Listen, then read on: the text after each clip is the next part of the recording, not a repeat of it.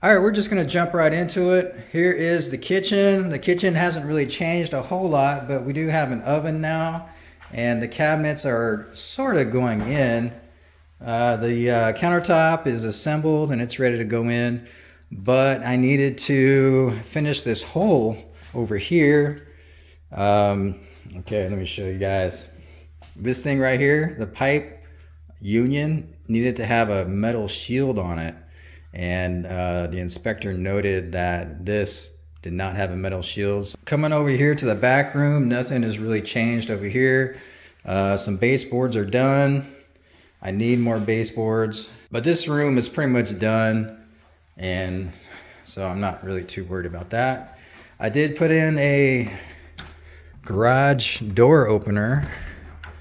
There it is there. Another thing that I wanted to mention, along with the plumbing inspection, I also had a building inspection, which they inspect the frame and everything like that. And they said everything here is okay because I have trusses up here and I can basically destroy all the walls in the house and the roof will still stay standing because trusses support themselves. So we're good here. I'm ready for the countertop now. The cabinets are going to go in pretty soon, and the countertops on top of that. And I do need to finish these corners right here.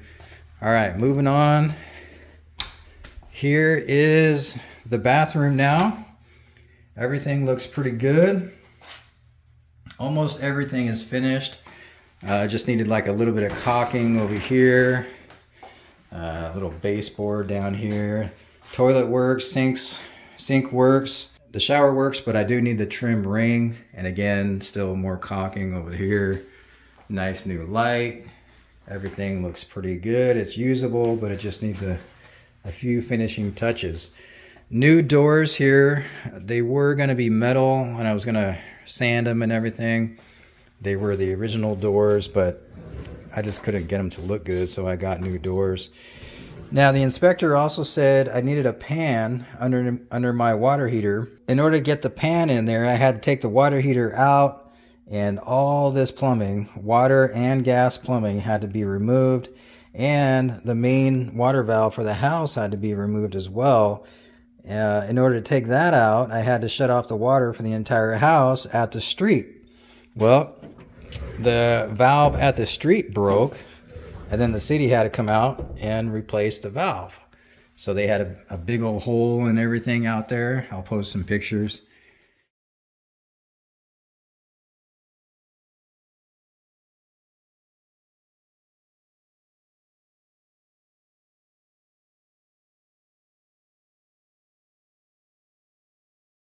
These are the two cabinets that are going to go in this bathroom. But this is perhaps the biggest problem I had with the inspection. Now, this pipe right here was not there originally.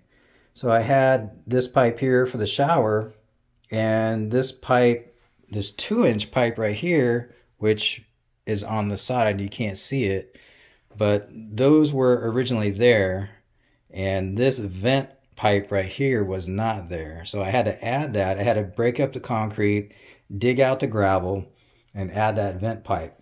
And the reason why is if we're using the laundry over here and somebody flushes the toilet at the same time, what it's going to do is pull the water or the air out of the trap underneath the concrete.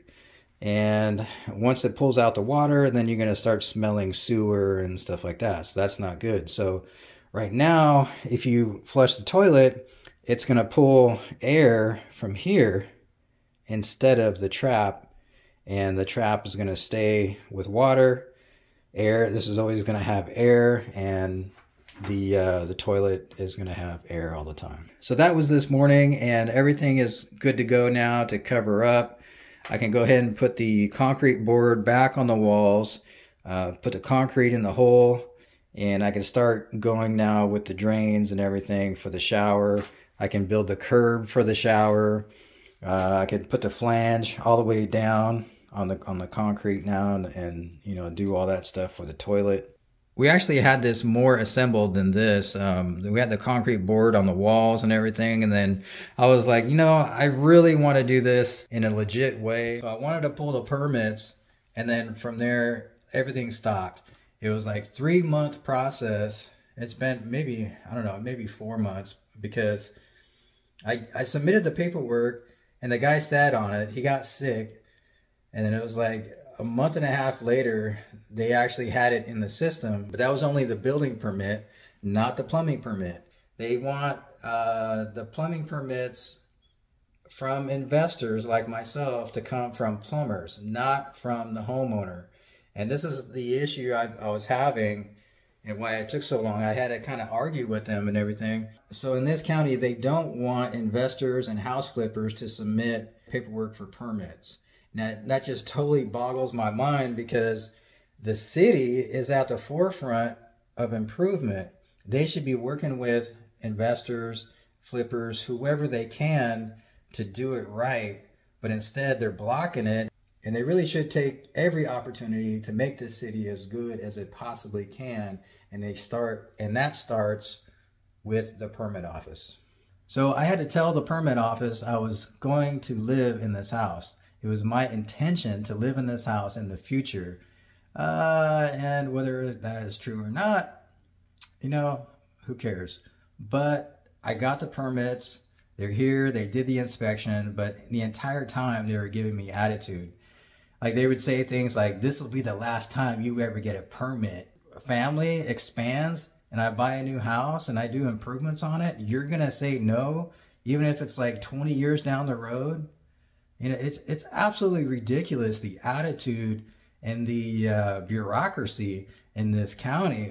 You know, I've had permits pulled in different counties and different states, and there were no problems. They should be working with the owners and basically anybody who is willing to make an improvement and pay the money to do it right. So anyways, I'm in the house and I'm ready to continue on this never-ending project. But of course, I do have the truck project, and now taxes are coming due. So I'm going to do the best I can to stay focused and to get some of these projects done. But I'm not really sure when this house is going to get done. I think tomorrow the cabinets and the countertops are going to go in, and the kitchen is going to start looking like a kitchen again. You guys take care, and thanks for watching.